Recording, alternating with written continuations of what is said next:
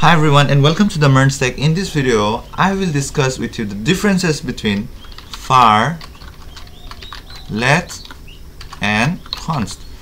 So let and const are the two new constructs which were introduced with ES6. ES6, which is ECMAScript version of JavaScript. But before ES6, there was already the var keyword which was used to declare variables, but it caused some problems because it did not have lexical scoping. So what is lexical scoping? If you define a variable using let and const inside an if statement or inside a for loop block, right? Inside any block, that variable will only be visible inside that block and not outside of the block. But var keyword, it used to be visible in the entire function, okay? To see the differences, we have to take an example. So first let me create a function with print name, where this will take a parameter called name, and then we will check if name is equal to John.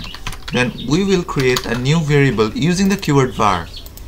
Using the keyword var, we'll create a new variable called new name is equal to John Doe. And after we create the new variable here, we will try to print the variable using console log outside of this if statement block. So new name, and now if you run this function print name and you send the name parameter as John, it will check and this will match this condition and this part of the statement will run, and now you should be able to see the new name here once we run it. So let me run the file using node variable.js, and you can see that we have John Doe here because the name was passed as John and the output is here. So what you see is that var was defined inside this block. A block is formed when you use two braces and you have multiple statements in it, right? It is used to group of multiple statements. So this variable declaration is inside this block, but still it was accessible outside of this block, right?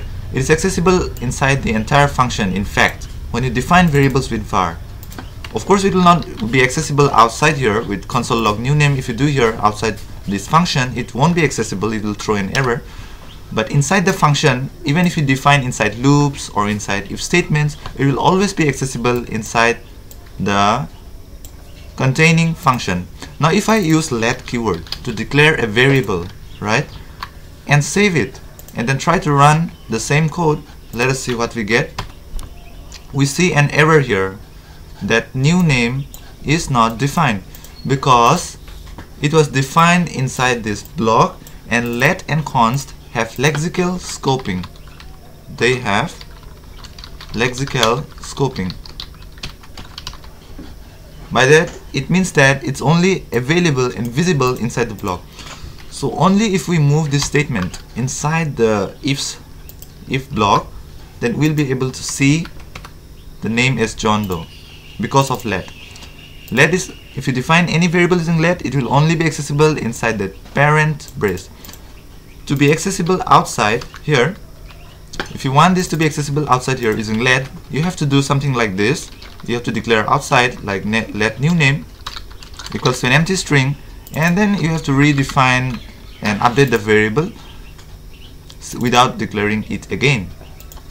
Now node variable.js, you can see it's working just like var now. Using let and const, you can do and achieve this kind of functionality.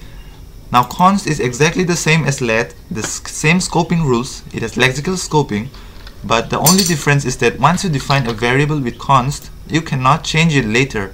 So const new name equals to this, some empty string. Now let's see whether you can change it or not and save it. Now you get an error here that assignment to a constant variable. A constant variable cannot be assigned later, you can only assign it beforehand, okay? But var, it is not constant, and also it has no lexical scoping. So once you define with var anywhere in the function, it will be accessible inside that function, but let will be available only inside that block. Same with const, and it is recommended that you use let and const most of the time and rarely use var depending on conditions, because let and const helps you to clear up the scope and write proper code and also avoid lots of different kinds of bugs. So thank you for watching this video, and please like, comment and subscribe to the MERN Stack.